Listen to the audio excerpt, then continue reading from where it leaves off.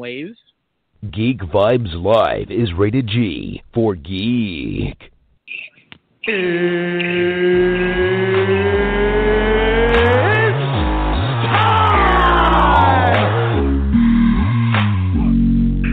Hey, this is Matt Lesher. This is Phil Lamar. Hey, this is Rodman Taylor, a.k.a. the Penguin from Gotham, and you are listening to Geek Vibes Live. And here we go.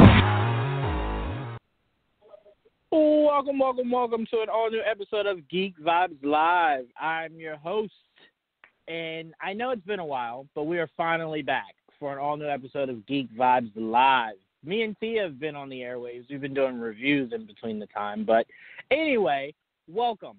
We have an all-new episode. Like I said before, I don't know why I just repeated that. But let me introduce my panel, starting off with Tia. What's going on, Tia? Hey. I do want to say, Juwan, you forgot to say your name. You said, I'm the host. I did. And then that was... So, for those who are listening, this is our host, Juwan. That is me. I don't know why I forgot to say my name, but you're absolutely correct. I did forget to say my name. Yes. Thank you, Tia. That completely threw me off. I don't know why I just forgot that. And also welcoming back. Feel like it's been a while, Dom. I don't like that, man. But welcoming back, Dom. What's going on, Dom? Yeah, I feel like that has been a while. It's good to be back. Busy times, busy things, but I'm here. Absolutely, and I appreciate that from the both of you because I love doing the show with you guys, and it kind of sucks when I'm not able to. So I'm glad we were able to get together for a Saturday episode of Geek Vibes Live. All right, so without further ado, let's get right into it. I want to start off with, because obviously I think we've been off the air for about almost 3 weeks now, so we have not with each other talked about the release photos of, official release photos, not set photos, of the Batmobile. We have not talked that with each other, I do not believe. Tia, correct me if I'm wrong. You didn't correct me. All right, so I'm right. All right, so let's start off with that. Tia, I'm going to go to you first. What were your initial thoughts on the official look at Robert Pattinson's Batmobile? Oh, I really like it, personally. It's one of those things that when it first hit Twitter, I didn't see it released by Matt Reeves. It was other people obviously releasing it, so part of me thought it was fan-made until then I saw, oh no, it's an official photo. I really like it, believe it or not. It's just a cool look to me, and I thought, wow, I'm really getting sold on Robert Pattinson as Batman because he was in those photos as well. So just seeing him in the suit with the Batmobile, for me personally, I feel like I've liked every iteration, and yes, even the Dark Knight trilogy iteration of the Batmobile. But I like that each Batman has its own style, and clearly almost looks like it's a throwback, but it's being a little practical as well. I just really like it. I'm excited to see everything in action, just seeing him have the Batmobile. And who knows, because this is supposed to be a younger Bruce Wayne, him really in the beginnings of being Batman. It could be something where this isn't always going to be his version of the Batmobile. It's just something that he has right now while in the first few years wearing the cape. So I'm really excited. I really liked it. I just thought that Matt Reeves is doing just some great promotional work. He's pretty much like, I know when the time comes that Warner Brothers is going to do the bare minimum, so I'm just going to take this all upon myself. Yeah, I also want to say this because a lot of people are doing the same thing, giving Matt Reeves a lot of credit for getting ahead of everything. Let me be very specific, and I don't know this for sure, so let me be a little less specific. I can almost guarantee you the only reason he is releasing everything that he is so we don't go by set photos. And let me be specific. We got that test footage of the Batman, like what Pattinson looked like in the mask and in the suit, right before right before they started filming him in the suit, or his stunt double in the suit. He didn't want that to be the first thing we saw. Batmobile. I can almost guarantee you, I'm hearing maybe by the 16th is when they'll start shooting with the actual Batmobile on set. He just kind of doesn't want set photos to be what we go off of, which, again, Tia, is what I said last time we were on air together. I said don't let set photos, because that creates a narrative. Don't let us create your narrative. You create the narrative. So you release it, and if people don't like it, people were never going to like it. If people like it, then, those are the people that are being optimistic about our new Batman. But this is very much so to do exactly what I told you was important for DC going forward, which is just create your own narratives.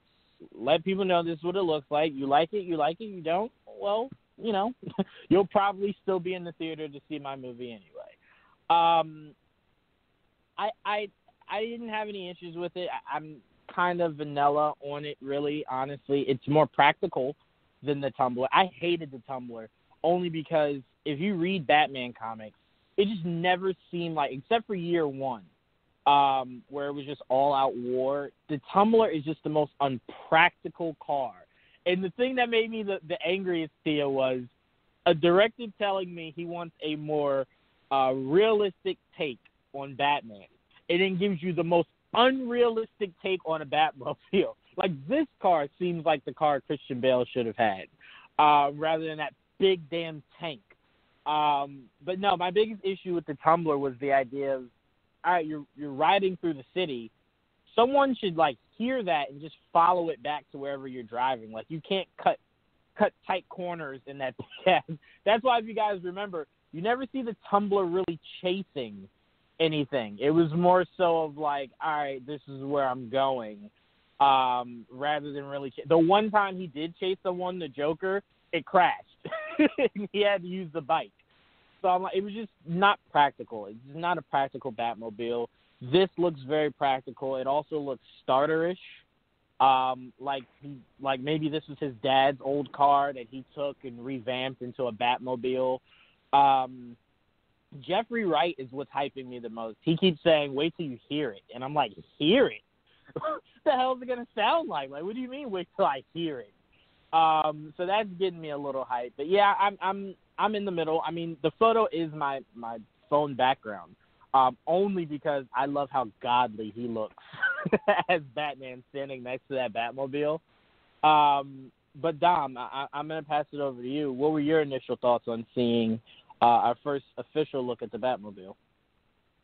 I really liked it. I think, back to the last time we talked about some of the photos, it kind of adds to that kind of gritty take that I feel like they're taking with this aesthetic, with this muscle car, added with this motorcycle we've seen, and then the symbol on his chest. It just kind of looks like you said, he's kind of taking what he has and is trying to soup it up as much as possible, because it looks kind of like a Ford GT or a Plymouth or a Barracuda or something. I can't really tell what kind of car it is, but the engine in the back looks real mean, and I think that's something that the way that it looks could draw in people who not just like Batman, but ones who this looks like a really good action movie. Because you don't put cars like that in a movie that's going to be weak, because you can't. So, yeah, I was really excited to see it. The way they're releasing the photos in a very ominous way with, fog and the red being bright, he's definitely creating a hype that's going to pay off, I believe. Because not just that it's Batman, but when people see a movie that looks this interesting already, is definitely gonna sell some tickets. Yeah. No, one thing we know is Batman sells. So I mean, it doesn't really take much people are going to go see Batman regardless. Whether they like it is a conversation to be had, but they're going to see it. Yeah, I mean, this to me, it looks, like I said, very practical. I am curious to see if that bike he was riding was a bat bike or was it just like a regular motorcycle he took from someone. We just know Batman has means of transportation. This Batman doesn't have to worry about taking a bus or anything like that. I am curious, does this Batman have a bat plane? There's just so many things that go into it. But Tia, did you have anything else you wanted to add about, excuse me, the Batmobile? No, I like your idea of saying that what if the car was originally his father's that he kind of did up. That's what I was basically saying on my point, is that it looks very much like a starter Batmobile and not, say, what he would have long term. Yeah, I mean, to me, honestly, I try not to have exact expectations on what I want the Batmobile to look like, only because I think they've only done a good job with the Batmobile once in all of its live action history, and I think that was Michael Keaton's Batmobile is my favorite. Finn's Batmobile was beautiful to look at. I just felt like he didn't use it enough. But that's what happens when you don't have a solo Batman movie. So you can't really see that much of the Batmobile in shared movies. So, I mean, I didn't really develop that much of a connection to that Batmobile. And then not long after that, we heard he wasn't Batman anymore. It was like, oh, well, yeah, I don't care anymore. But yeah, this does have the feel, like you say, Tia, of a starter. But I mean, if this is the Batmobile is going to look like going forward, I don't really hate the idea of it. Just make it really cool. Shoot, I mean, I've always been of the mindset of you could take a practical car and make it like a James Bond car, and it could be like a Batmobile.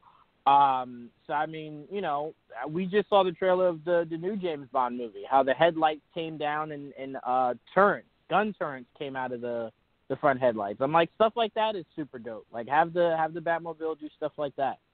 But, yeah, outside of that, we have really nothing else to go on. That's pretty much all we really got was a few shots of him in the Batmobile. All right, so we good to move on. Don, did you have anything else? No, I'm good. All right, let's move on. I want to do this really quickly, Tia. You put it in there, so I kind of want to glance over it. I kind of need the media as a whole to do two favors for me. One, stop asking John Krasinski about Mr. Fantastic. He's not going to give you an answer either way. I mean, think about this.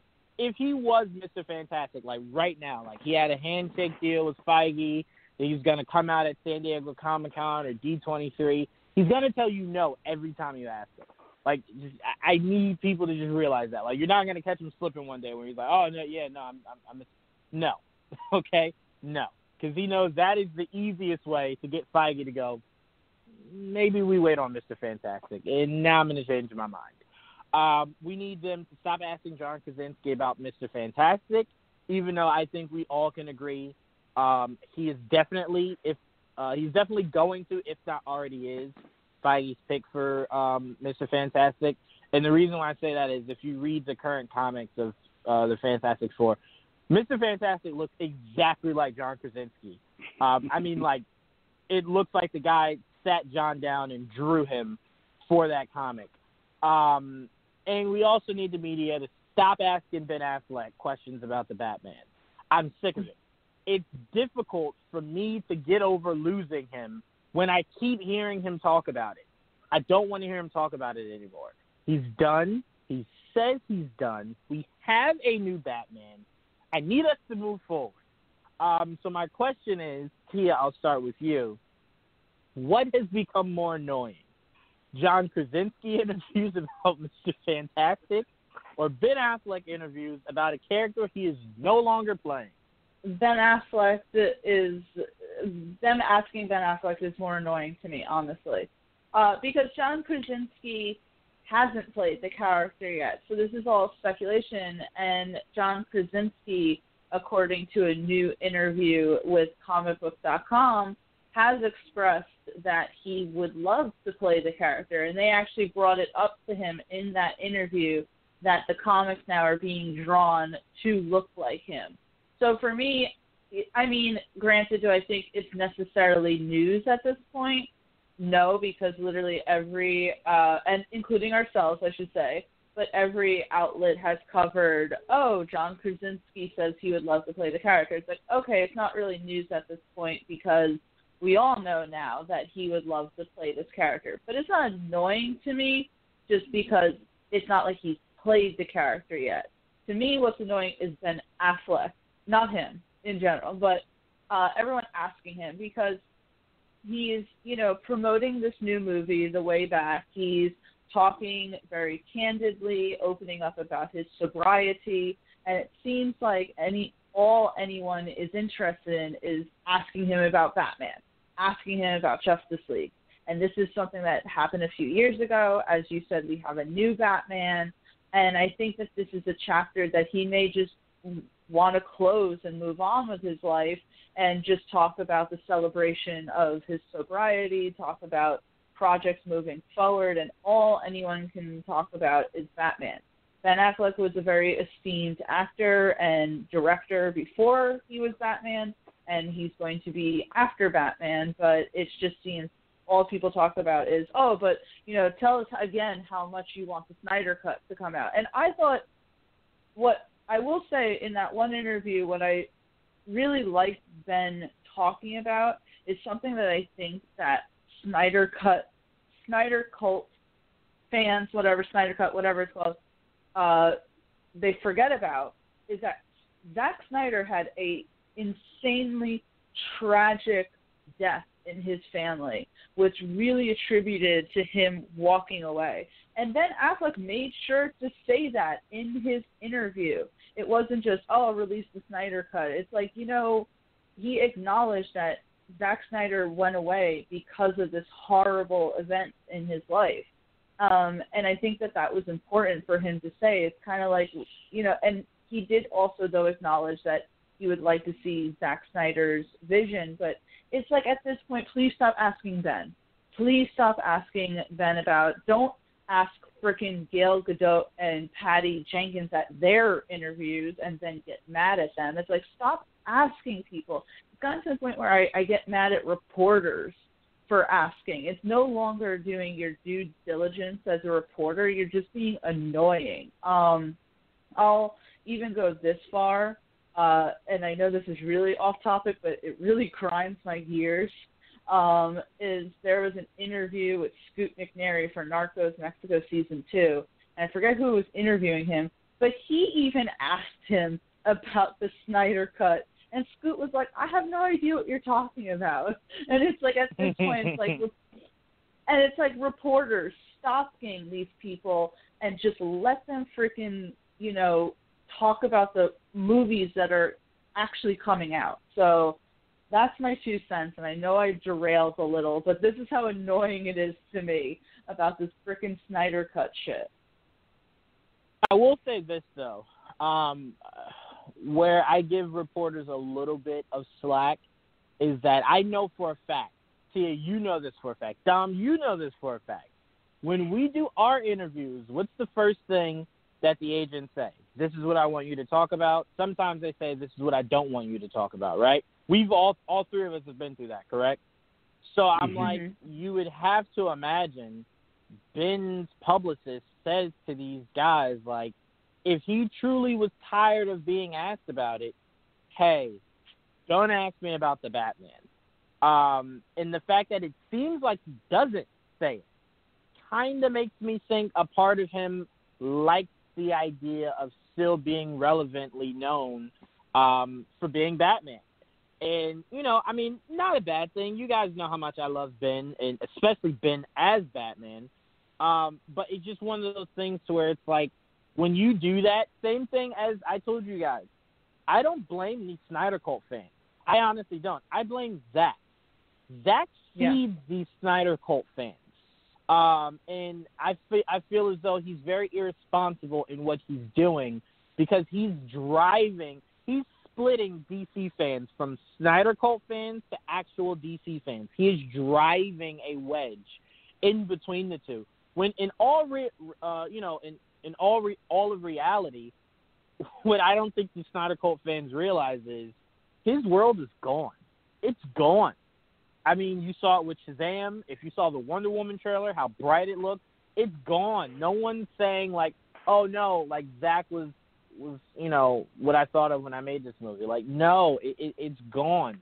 So I'm like, if he does drop this,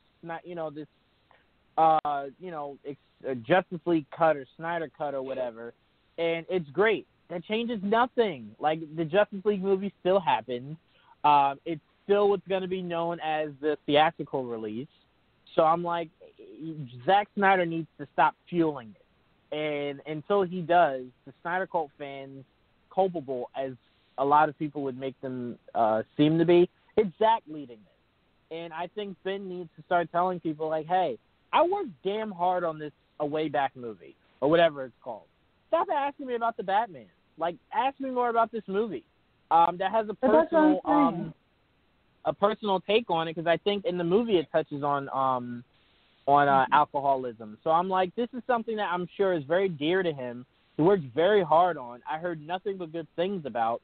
So I'm like, if you're Ben, you have to start putting your foot down and telling them, like, look, I don't want to talk about the Batman.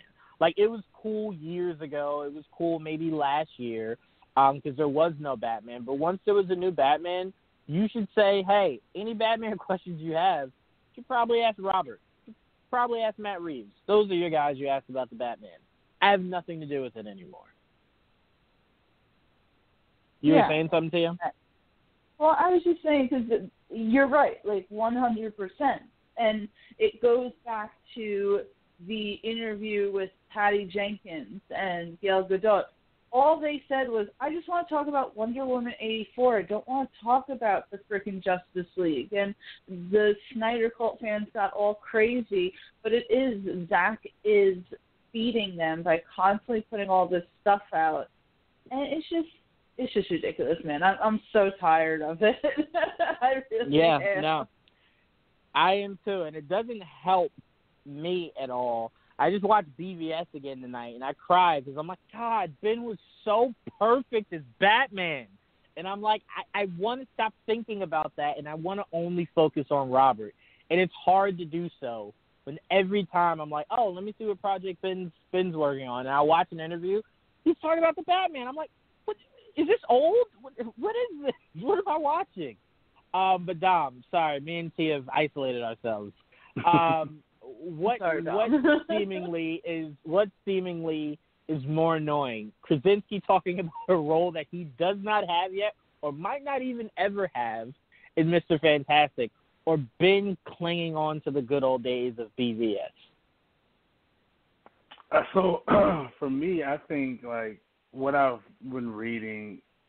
For me, if I was Ben, I would feel very awkward to every time that this conversation comes up that he kind of has to mention or at least think about like the derailment of the movie started because Snyder had a loss in his family. That would be very annoying and awkward for me to have to always bring up and think about because you don't really want to talk about someone's family loss publicly on a, every occasion that you're on in an interview or on TV. So I feel like that's probably the most annoying thing because I think that's something that I would avoid if I was one of these, journalists interviewing him because it's kind of awkward. Like, the reason, and it's just kind of awkward to bring up. And my thing is, too, is that with the Snyder Cult, what if it does come out and it's terrible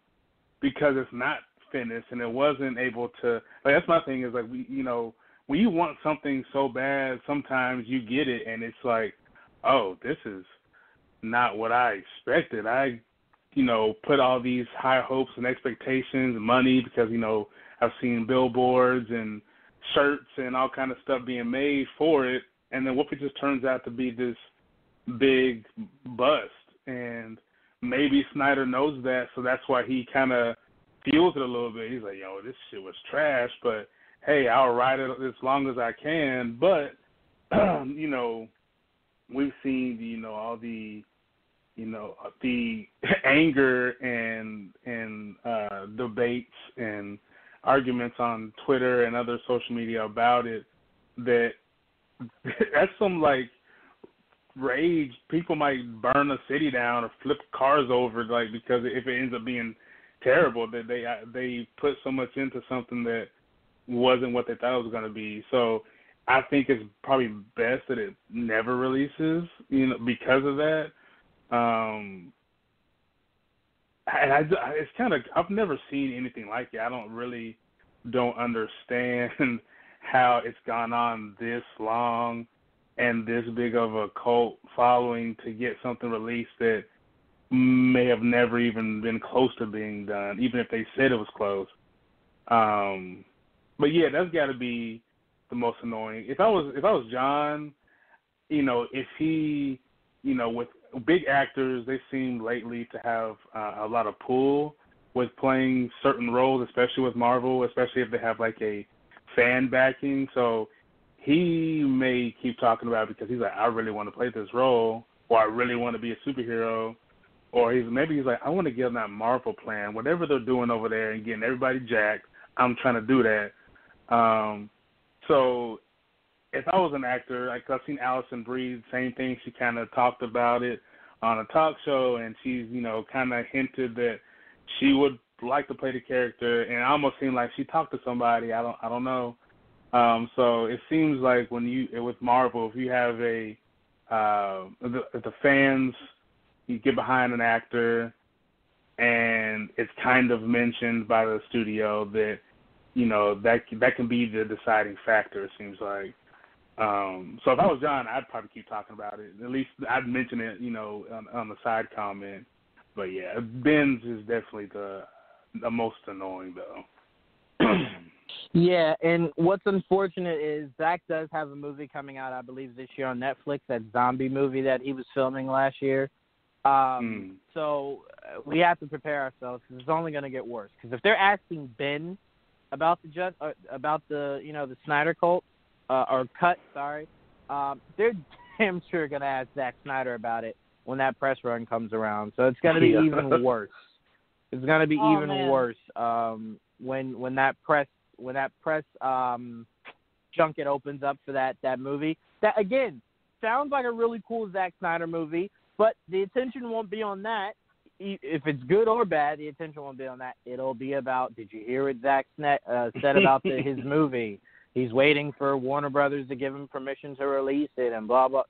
Like, so I'm like, I'm at this point where I'm kind of like, I kind of want to block everything that, like, anyone. No, I want to block anyone that I know is a huge fan of Zach.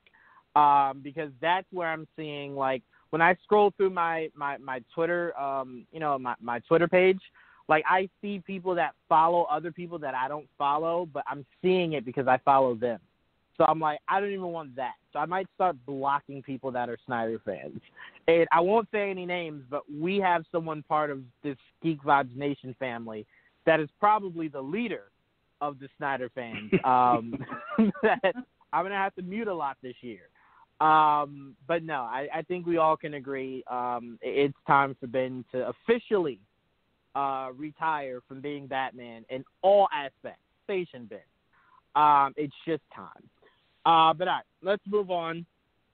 I want to talk about something that I feel to be super important, and that is the importance of knowing the right news site.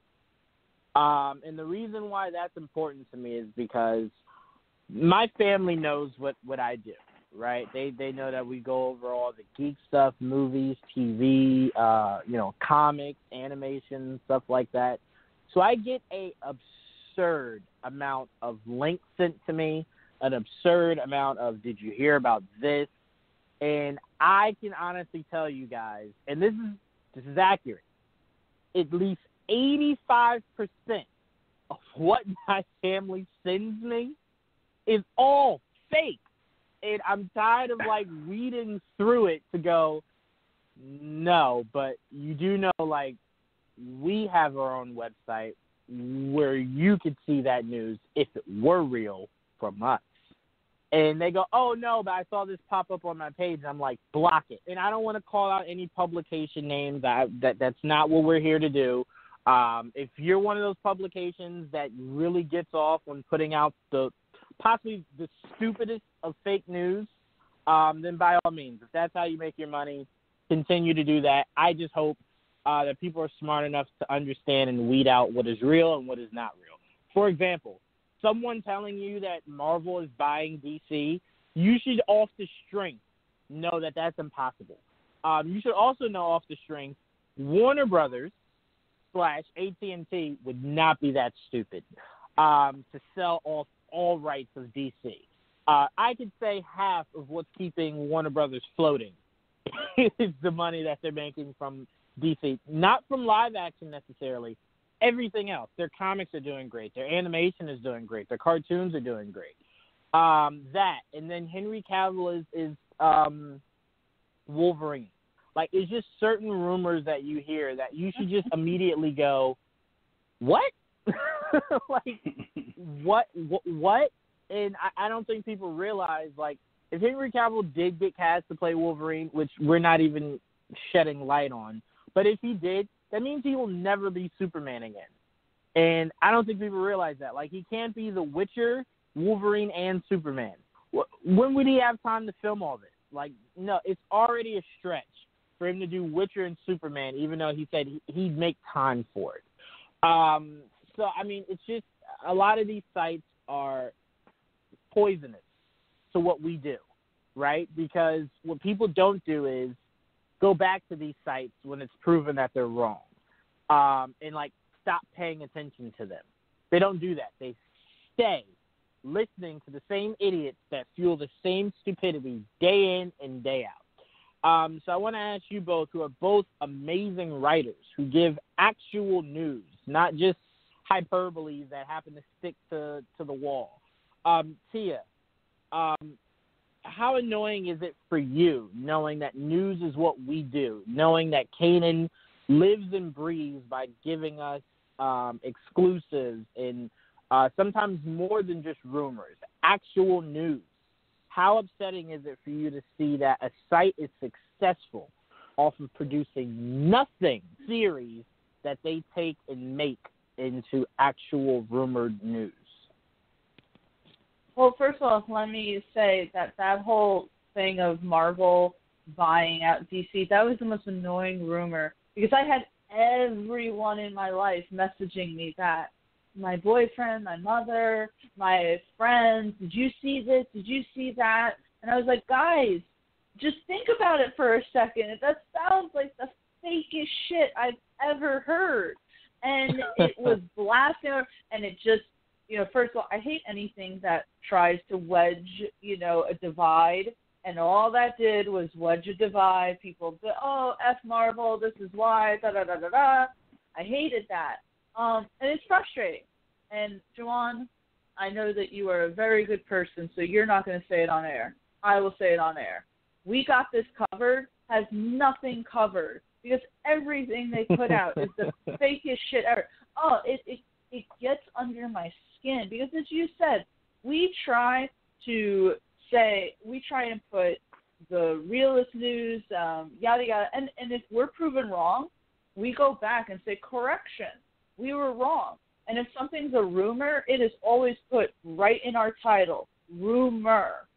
But then you have a site like that and sites very similar who it just sounds like they're making shit up that they desperately want to be real. Like, I'll see constantly, and I'd love for this to be true, but they'll say, John Bernthal returning for the Punisher movie.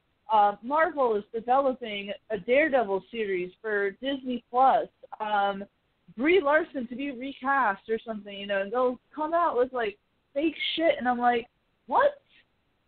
Where are you guys coming with this? Or you just say, that, hey, let's make a thing about it, and it's going to get traction anyway, and then we'll just get people on our site. And it's so frustrating, because it makes sites like ours not be taken seriously because, we're not Deadline and we're not Variety and we're not Collider, but we could be. But because we like to cover geeky news, that unfortunately puts us in the same categories as these other sites that come out with the fakest shit. So we're just considered, say, blogs. And Dom literally goes to like 50 movies a month to put out reviews and everything. I try my best to make sure that I always, first of all, source, because that's another thing. None of these sites are going back to a source. We source every time at the bottom of every article of mine, source, and it goes to exactly to the page that I got that information from. And it's just ridiculous. It is frustrating because I'm sitting here trying to make a living out of this and trying to be professional.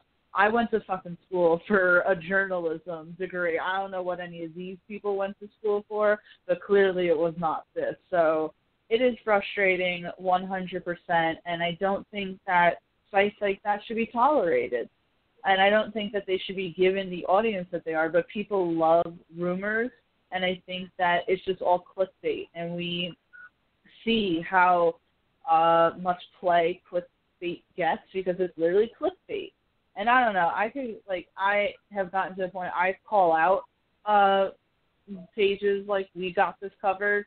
I used to just scroll and be like, that's stupid. But at this point, it's like almost detrimental just how fake it is and how annoying, because we get frustrated when there are sites like this that are talking about, say, politics.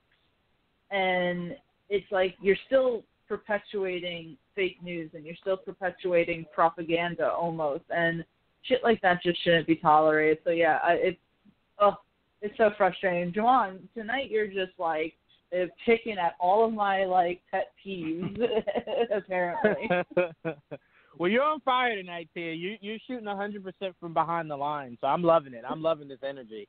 But no, I mean you're absolutely correct. This is before I met you both. I'd say maybe 3-4 years ago. I used to do news. Like, I used to have insides. I actually broke the news. I'm not gonna say I was the first one to, but to my knowledge, I was the first one that broke the who was the main villain for Justice League? I can't remember his name. Warner Brother? Oh man. That was. I like that. Steppenwolf. That's his name. I like that though, Thea. Steppenwolf, yes. I broke the news on the actor that was going to be playing Steppenwolf before it broke, right? Everyone on Facebook, this is when Facebook was like super live. I had like 50 comments of people saying, proof, where's the proof? Where's the link? Where's the article? Like, where is it made official? And I'm like, so no one's going to believe me. You got 4,000 of you follow me, but none of you will believe me. From that day, I said, I will never in my life drop a news report ever again. So it was very apropos when I met Kanan, and that's what he lived for. So I was like, you are more than welcome to do it. I have no interest in doing it. But to me, I'm kind of like, me, Kanan, and Joel talk about rumors maybe hourly, every day. Did you hear this? I heard this. I heard this. I heard this. And it's one of those, it's cool to talk about rumors amongst yourselves, but by no means should you spread that false rumor that even you are saying, take it with a grain of salt. When you're saying that just to friends, but then you release it as if it's news, and you have people that want to believe something so bad, they will ignore all rationale to believe that. Like, I could easily just come out tomorrow and say, yo, heard this crazy rumor, super crazy rumor, Captain America is going to be in Falcon and Winter Soldier, Chris Evans just signed on the dotted line. I could say that, and by tomorrow morning, there will be people like Heroic Hollywood or Deadline that are like, no, we spoke to executives, and they said, that's false. The fact that they have to do that means it is poisonous what our industry has become. The fact that people are now living for any truth rather than the truth. So it's frustrating because it's like we worked really hard to give you guys great news. I actually had someone see on Instagram the news that Kanan broke of the Flash filming in October. I had numerous people in my Instagram comments telling me that, that's false. And I'm like, how would you know that's false? And they're like, oh, I spoke to a representative at Warner Brothers. I'm like, oh, boy, okay. All right. If you say so, if you say so, it's okay. Totally ignore the fact that me and Kanan speak to actual reps of these actual companies. But sure, you, guy with 300 followers, you're the guy that has the end with Warner Brothers. I get it. No, I get it. You're right. I'm sorry. We were wrong. So, yeah, it's very frustrating. It's very annoying. And it's not borderline. It's 100% offensive to what we do. Dom, how much does this bother you? Because I don't really see you that active with trolls. And I'm like, Dom is like, oof, that is a king right there. Because I feel like the three of us, we see it a lot, but we don't really engage that often with it. And that is a superpower in today's age, where you can see negativity and just kind of like mentally and physically avoid it. So, Dom, how frustrating is it for you to see where these stupid reports and stuff are coming from and find the strength to just neo-like dodge from all of it? And, for you yourself to be able to say, that's obviously fake. Yeah, so I'm going to hit you with a quote from Charlemagne the God, and it's a very unfortunate quote. Nobody cares about the truth when the lie is more entertaining. And I hate that that's the time we live in, is that people rather believe something salacious because it sounds crazy than actually get the facts behind. Even if it's something someone could write like the sky is going to turn purple tomorrow, and people are going to be like, oh shit, you hear about the sky turn purple? It's like, what science says it's going to turn purple? No, that's just what I heard. Or you read some bullshit headline from a website that doesn't really exist? Cool. Yeah, it's very frustrating, and it's funny that Tia brought up we got this covered, because I meant to send y'all a video the other day of Looper, talking about, we got information from We Got This Covered, a website that puts out information that's not always the best information, and they mentioned it like 4 or 5 times, and it was kind of funny.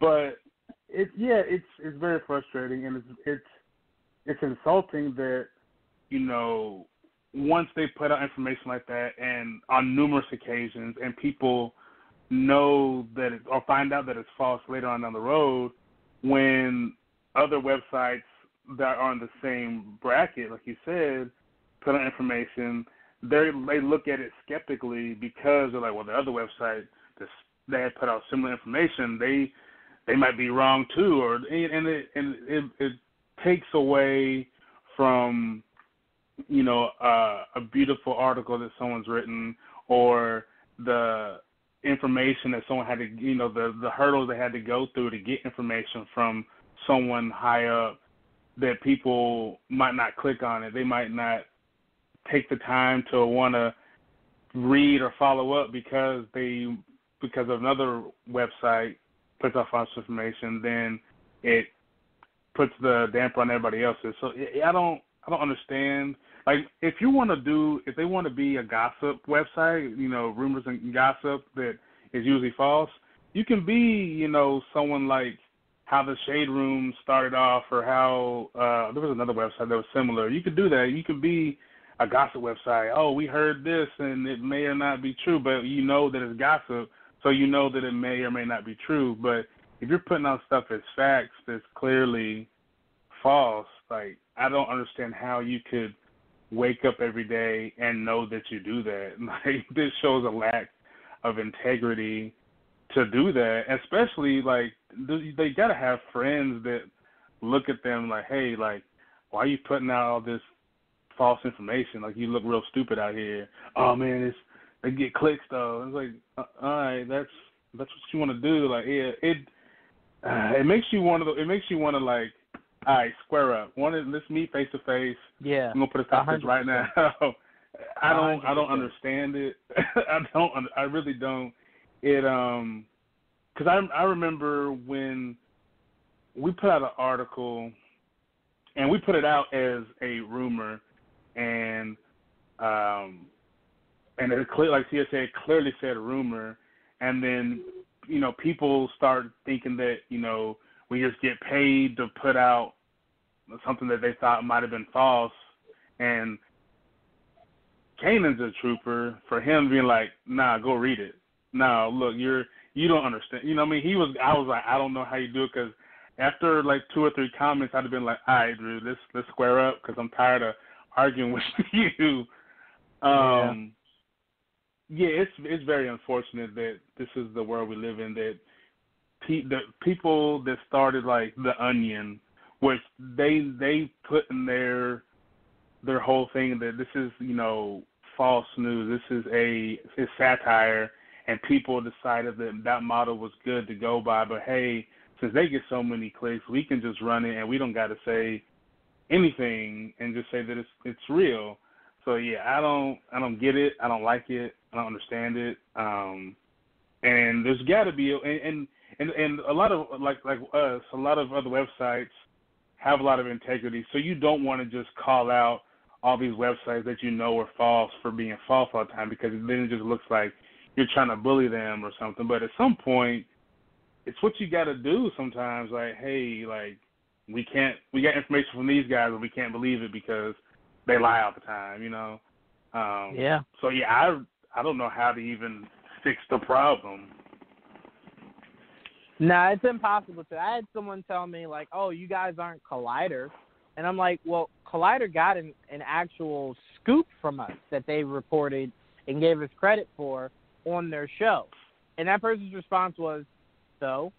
I'm like, but you just told me, like, we're not Collider, so you value Collider. I'm telling you, we gave Collider a scoop, and you're saying so. Yeah, so? I'm like, all right, well, clearly this conversation is over. I don't think I have anything else to talk to you about. Again, I am not, you guys know I'm not the, we told you so, we're always right.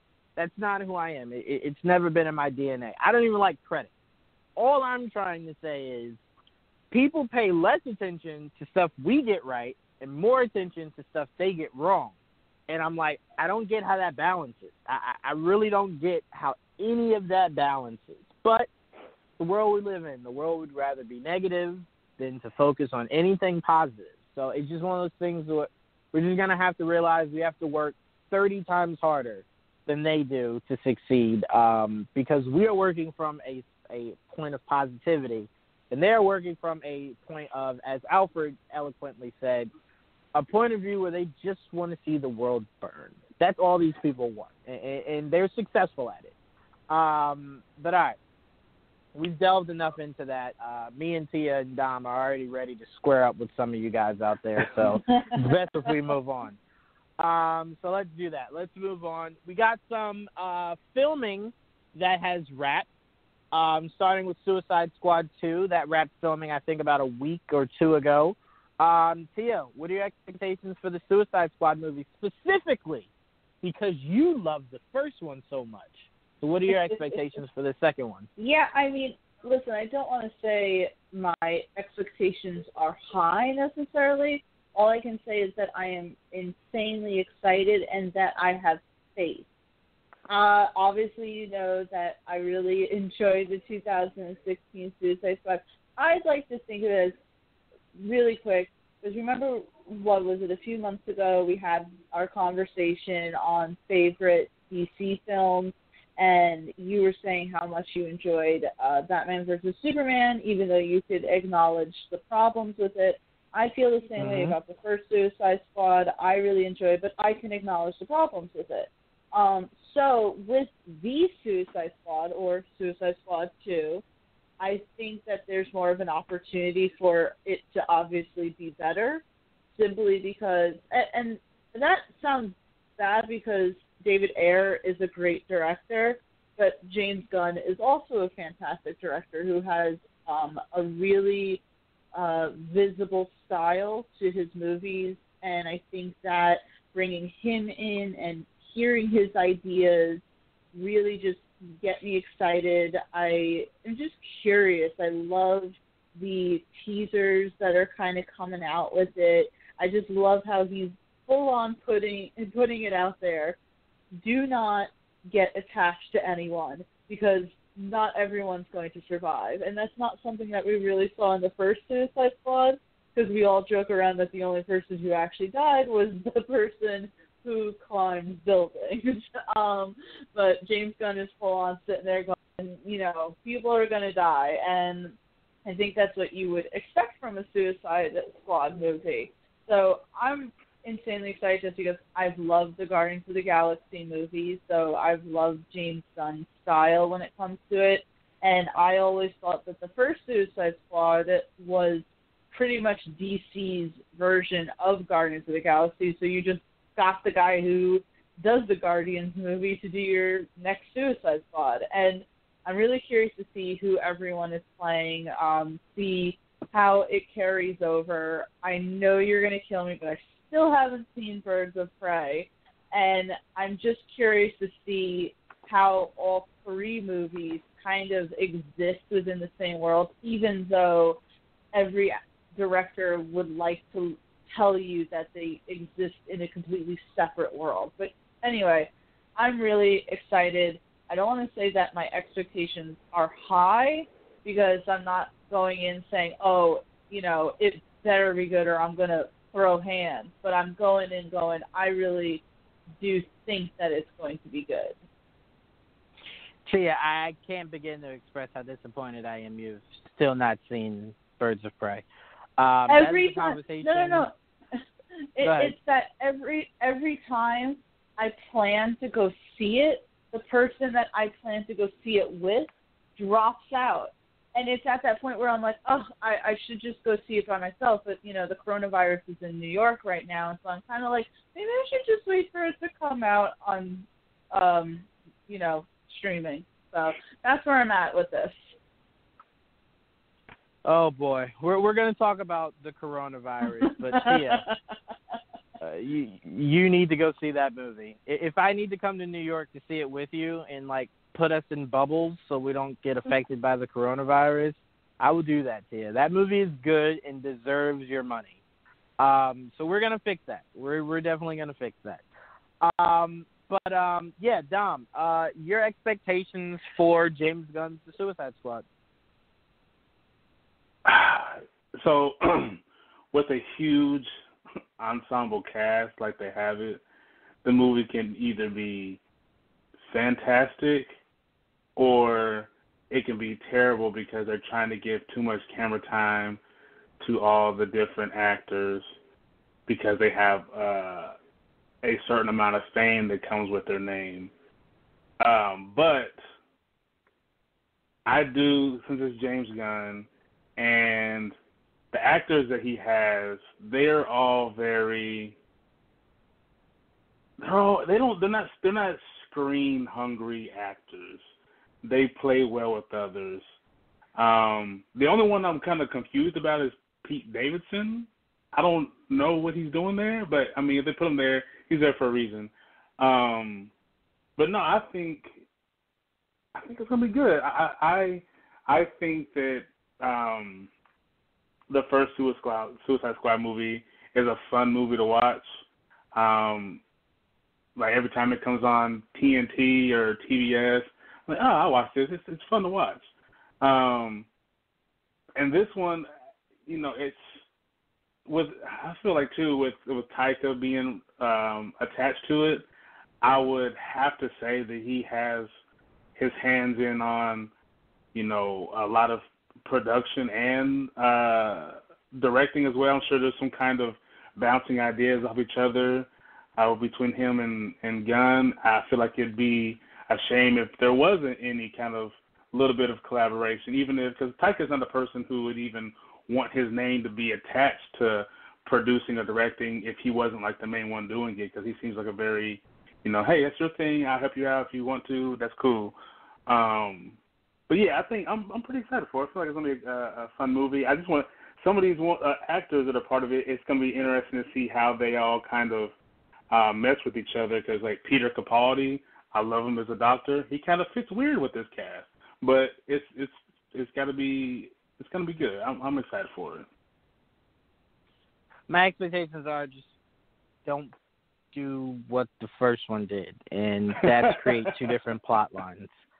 So I mean, as long as you're consistent and rational, I'm fine. I mean, I don't really have high expectations for it. My main thing is when it comes to Suicide Squad, they usually take characters from our heroes' stories. So it's like if you do a Suicide Squad 3 and you want to take, I don't know, Mirror Master or something, is Mirror Master the same Mirror Master in Ezra Miller's world? Like, it's just certain questions like that that I have. So, I mean, we'll figure out what this world is when the Batman comes out and when the Suicide Squad comes out. We'll know if there's a overarching connection between those worlds, and that, to me, is where my expectations are. I want to see will Margot Robbie's Harley Quinn interact with Robert Pattinson's Batman? Will, Idris Elba's the Vigilante, if that's really who he's playing, will that interact with another hero somewhere out there? Those are usually my biggest questions. And the biggest question I have, I would say, is James Gunn said Harley Quinn plays a big role in this movie. And last time we saw Harley Quinn was Birds of Prey. So is this Harley Quinn after Birds of Prey?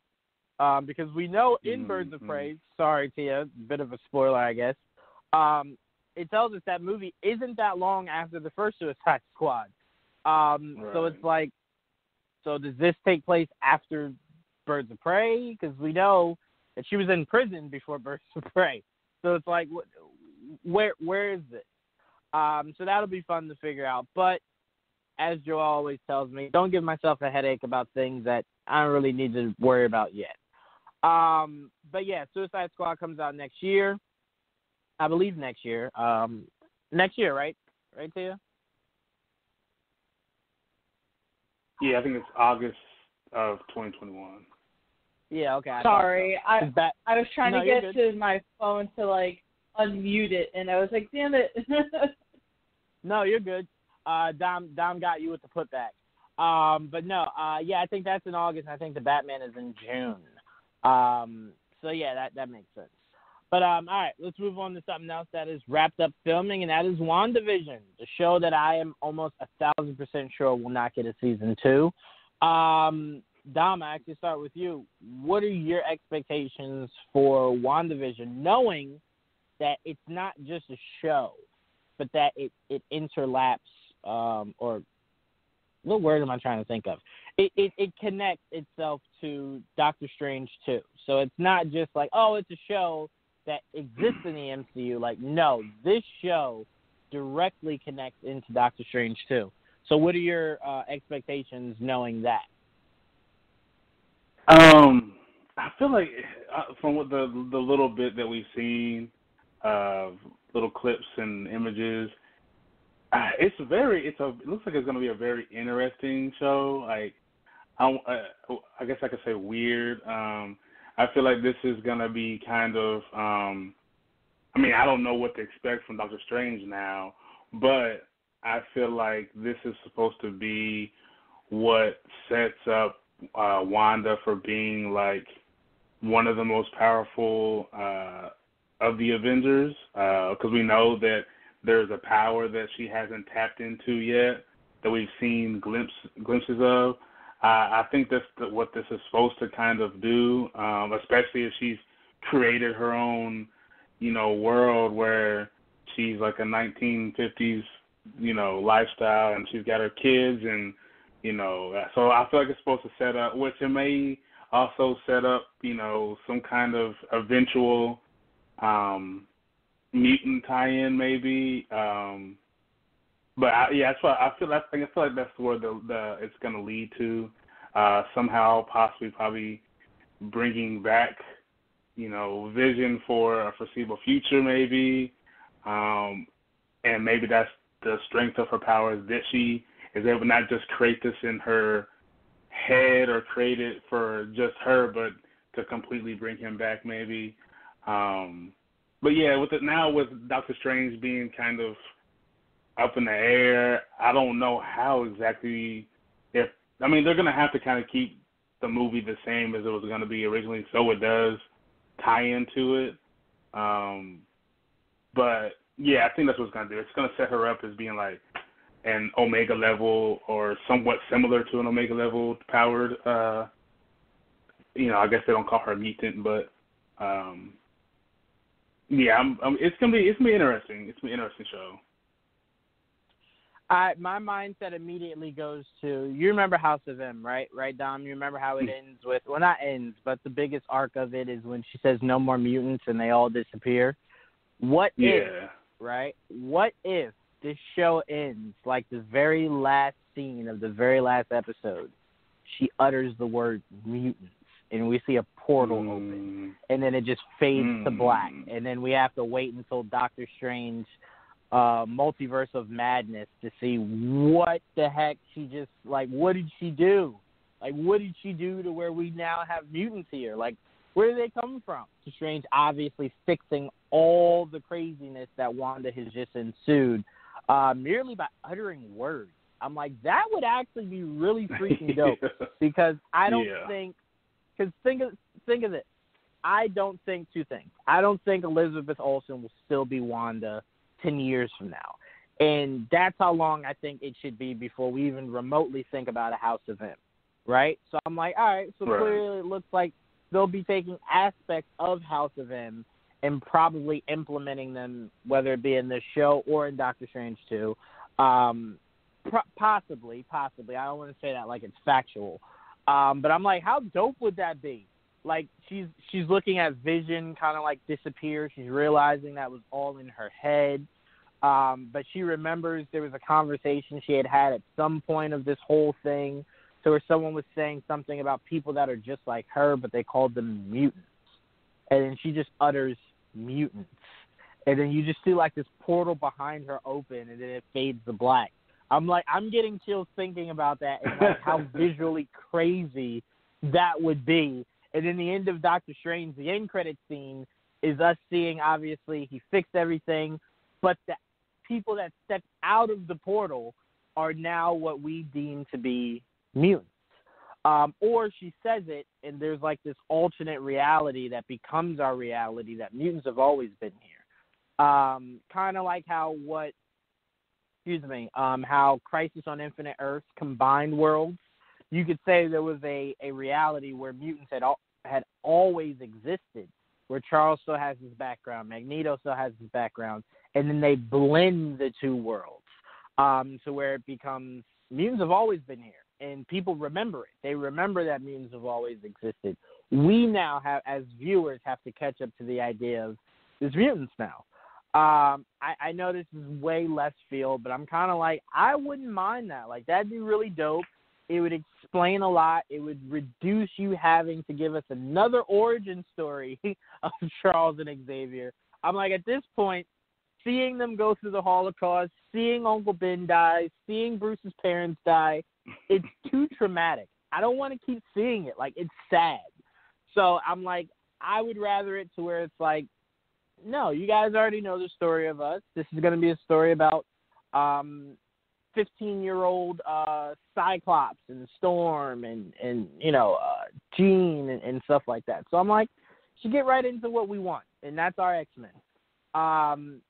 Tia, I know you're probably not the biggest fan of my idea of merging two separate universes, but what are your expectations for WandaVision? I really am excited for WandaVision. I think we've spoken about it before, where WandaVision was probably originally at the bottom of my list when it comes to Disney Plus shows that I'm looking forward to.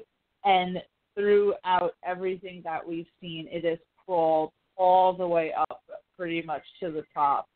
The implications that this show is going to have to the rest of the MCU is quite obvious. Not obvious as to what those implications are going to be, but that there are going to be implications.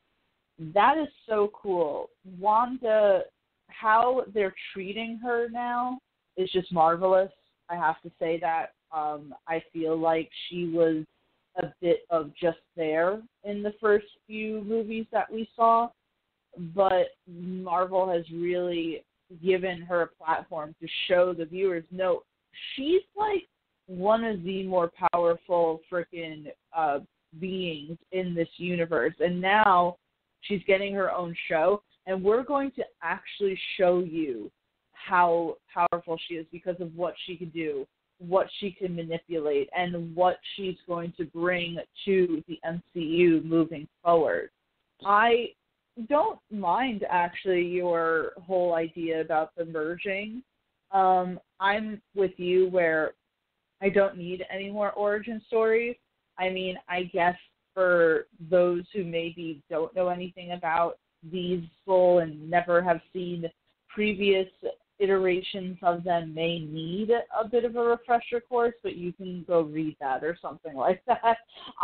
Or go watch the movies, yeah. Or go watch the movies. I don't need another First Class. I don't want to. We already have Spider-Man young, and that works.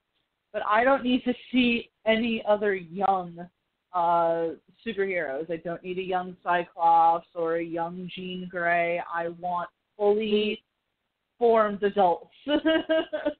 See, I actually don't think that's where they're going, Tia. I actually think we saw the X-Men in the 90s or late 90s, early 2000s as full adults. We then saw First Class. They weren't children. They looked like they were probably around the age of 18, 19, 20. I do believe that Feige, if he does the X-Men, will do them younger, 15, 16, around there, to where whoever you cast, you're giving them the opportunity that if you want to do a few years later, they're now 20. If you want to do a few years after that, they're 20. I think they're going to go the route the same way they went the route of Tom Holland. Like, think of it like this, Tia. Why did they go the route of Tom Holland being young? Because that is the one demographic they did not cater to. Andrew Garfield was what? Same as Toby, high school right into college. They had never done prime high school years leading into college, like freshmen, like they haven't really done that. So that's why they made Peter younger here. I could 100% see Feige taking these X-Men and not making them like 10, 11, 12 years old, but like teenage, like mid-teens, 15, 16, 17, around there. And honestly, I like it. Like, I loved Ty. I loved, what's her name from Game of Thrones. I'm like, that's not a bad age bracket, making them that young to do the X-Men, because I kind of would prefer it. So we don't have to worry about someone like Hugh Jackman 10 years from now going, yo, I'm really tired of lifting weights to do this role. You go younger, and it's like you can do them at 16. You can do them at 21. You can do them at 25. Like, you can space it out a lot more. So I'm like, I kind of don't mind it. You obviously make Charles and Magneto older. You could make the surrounding characters older, Mystique, Juggernaut. But I'm like, I would like to see a younger Storm, younger Cyclops. I get what you're saying. It kind of feels like we just saw it. But I'm saying I kind of want a little younger than that. So I'm like, I haven't really seen younger than that. I consider them kind of like 18, 19, 20, around there. So I'm like 15, 16. I'd like it from there on. I think it'd be unique. It'd be something that we haven't really necessarily seen from the X-Men, where you could actually let these actors and characters grow through the years, and you could do a long-standing storyline rather than getting someone in their mid-20s, and now it's like, all right, is this person going to be good doing X-Men for the next 10, 15 years? Because I think the X-Men are going to be used the way that we saw the Avengers used. Like, remember how many movies Robert Downey Jr. did at 40-something, heading into 50. How many Evans did in 30, I think, going into 40. So I'm kind of like, you have to know that whoever you get, they're there for the long haul. And I'm like, the younger, the better. It's easier. It's easier and probably cheaper if you do it that way. all I'm thinking about is, oh God, I forget if it was the first or the second Deadpool, when Deadpool says, we got to get him young, so that we have a 10-year contract in place or something when he was putting together the X-Force. It's like, that's all I'm thinking about. It's like, oh, got to get him in young because, then they got to be in it for the long haul. Good old Deadpool. But yeah, no, I mean, like I said, I kind of just think with WandaVision, you're opening yourself up to something that's fun. It's free. You can really do what you want because it probably won't last more than just this season. And like I said, I think it would be super dope if the season ended with her whispering mutants. And that's what sparks all this craziness that embarks in Doctor Strange 2. But yeah, I think we're all really excited to see what the show gives us come December. Hopefully it stays in that spot and does not move, or maybe comes a little closer to like November. But yeah, I'm really excited for this show. But all right, let's move on. We got a confirmation from Tessa Thompson. I believe it was on Entertainment Tonight. I think that was where she did her interview, or not interview, but her little thing on the red carpet. Apparently, Bale is officially confirmed as a villain for Thor 4. Now, I do want to say this. Everyone that kept saying we already knew this, we didn't. We knew Bale was up. I mean, we knew Bale joined Thor 4. It was not 100% confirmed that he was going to be a villain. Main reason why I can tell you that you guys are full of crap when you say it was always known he was going to be a villain is because half of you idiots kept trying to tell us that he was going to be Beta Ray Bill. And I'd spend every day telling you how that logically made no sense. You bring Christian Bale on to be the best buddy of Chris Hemsworth? Why? Why would that be smart? Christian Bale's going to be Beta Ray Bill for the next however many times we see Thor? No. It made more sense that he would be a villain, because it's just, you don't bring Christian Bale in to be another one of the good guys. It would probably be a different take for him, but no, it's not what you do. But we officially now know that he is going to be the villain of Thor 4. So I ask you a two-sided question to you. Does this do anything for you, hearing the confirmation that he's going to be a villain? Because I think three of us already figured that when we heard he came onto the project. But was there anything else that you took from Tessa Thompson's little soliloquy from that interview that she did on the red carpet about Thor 4? To be honest, not really on both fronts. It's funny because, as you said, I think the three of us already assumed that he was going to be a villain. So when I was scrolling through Twitter and it was saying Tessa Thompson confirms Christian Bale will be a villain, I was like, yeah, no duh. And then I kept scrolling. To me, it's just still so surreal to hear Christian Bale's name associated with Thor 4, Thor Love and Thunder. I mean, I love it because I love Christian Bale, and I'm insanely excited about Thor Love and Thunder, but it's just like, oh, wow. This is actually happening. Like, Christian Bale is really associated with this movie, but it is really cool. I'm excited to see who he plays. I have no expectations as to who he's playing. She did, I believe, also confirm that it's going to be a CGI character. So, I mean, let's see what happens with this, what Taika even has in store, but I think we spoke about this when we even first were talking about the news of him joining, or even thinking about joining, is the script and the role offered to Christian Bale must have been really good, because we all know Christian Bale doesn't need to do anything for money. So this wasn't one of those things where he was just like, oh, shit, I really need to pay rent. Let me go do. He can pick whatever the hell he wants. So he must have really liked what was pitched to him, and I'm pumped to see who he's playing. But so I really have no other comments other than that. Yeah, I mean, either that or, he's just really, maybe he's really good friends with either Chris or Taika. It was more so of, wanting to work with Chris and Taika. But I don't doubt that script is great. I mean, it had to be great. It made Natalie Portman want to come back. And she really hated those movies, it seemed like. So to get her to go, oh, yeah, no, I'm back. Yeah, let's do it. I really truly believe the script is going to be one of the best the MCU has. Dom, did this news really do anything for you? And did you take anything else away from what Tessa Thompson was saying? I think the biggest takeaway for me is that Marvel is not playing with this new stage of movies they're doing. I mean, we all know the characters and the actors that they've had now, but to add another prolific actor that, you know, people have in their list of like top 10 actors, you know, it's serious that, you know, going forward is they're not playing around. They don't plan on taking the foot off the gas anytime soon.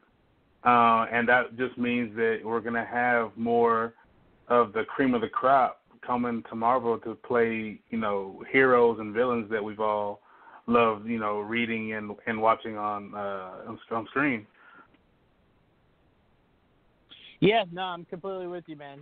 Anything Marvel that's coming up, we're all game for. I mean, it doesn't really take much to hype us about it.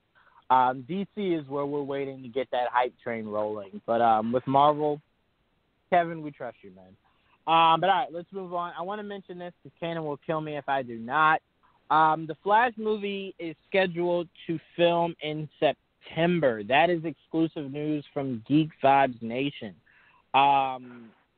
I know a lot of people are reposting it from other people and not giving us credit.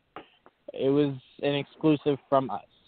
So that means that if San Diego Comic-Con stands, that there is a really good chance that we will be seeing Ezra and, I was holding on to this all show to remember his name, and I can't remember his name now. Oh, Andy Muschietti. We'll probably see Andy Muschietti and Ezra Miller.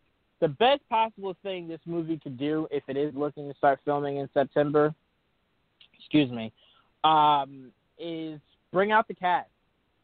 Bring out the cast. That's where we should be hearing that, what's her name that played Iris in Justice League? Well, who filmed the scene as Iris in Justice League, did not make the final cut, but was Clem. So it's in the Snyder cut? No. Well, technically, yes. It was either originally filmed for Justice League or BVS, but it was Barry saving Iris from, like, the truck that was about to crash into, like, this restaurant or something like that. Clearcy Clemens or something Clemens is her name. Kiersey Clemens, I think, is her name. But, yeah she was playing Iris. So, you know, I want official word that she's coming back. I want to know who the villains are going to be. Obviously, if you're doing Flashpoint storyline, Reverse Flash has to be there. Tia, you'll like this. Our buddy Jonas, who gave us a lot of credit on Instagram for this report,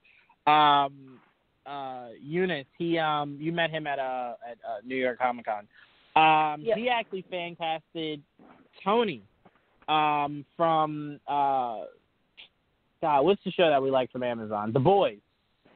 He casted Tony as Reverse Flash, and I'm like, I wouldn't hate that. I wouldn't hate that at all. I still love the idea of the guy from You being Reverse Flash, or the guy from Dexter being Reverse Flash, or the guy I've been wanting for like 30 years now, Matthew McConaughey. But Tony Starr is not a bad pick at all. No. Yeah, not a bad pick at all. Like, the more I see it, like Jonas put up like the artwork, I'm like, I really kind of like it. Like, I really, really, really like it. But I wanted the guy from You because I'm really attracted to the idea of the Reverse Flash not being that much older than Barry. And it kind of being these events of the Reverse Flash happened to him when he was around Barry's age. So we're not getting a Reverse Flash that's 20 years older than Barry or 30 years older than Barry. He's maybe, 5 years older, around there. And I'm like, the guy from You is very sadistic. And I'm like, you could easily pull that off. But I think he'd also be a great Moon Knight. Go ahead, I'm sorry. And what would be great is if Penn Badgley was Reverse Flash, it would just be another role for Penn to just hate on. But I don't know if you've seen that. He's so great at, like, playing these characters, and then obviously he's playing these, like, sadistic people, but he's so good looking that fans, like, kind of, you know, are apologists for his characters, and he goes online and just says, like, no, you should not think that Joe from You is attractive. This is literally the worst behavior ever. So it would just be, like, the trend of him just, like, having to tell people how shitty the characters are that he plays. Yeah, well, unfortunately for him, when you're that beautiful, you don't get to dictate how I view you. The minute you become ugly, that's when I'm able to tell you, like, your character sucks. But when you're beautiful, you can get away with anything. So enjoy it. That's a compliment, not a knock. It's a compliment. But Tia, your thoughts on The Flash starting filming in September? That kind of fast-tracks a lot of stuff. And, it, you know, assumably we'd hope that we'd get some casting news soon. Yeah, I feel like lately I am eating my words, which is perfectly fine. But I do remember, about a half year ago or a year ago when we would talk about The Flash or we would talk about Black Adam, and I would just say to you, I'm tired of hearing about these movies. They're never going to happen, and they're happening now. So I eat my words. It's perfectly fine. I mean, listen, John, you know that I'm not the biggest fan of Ezra Miller as Barry Allen.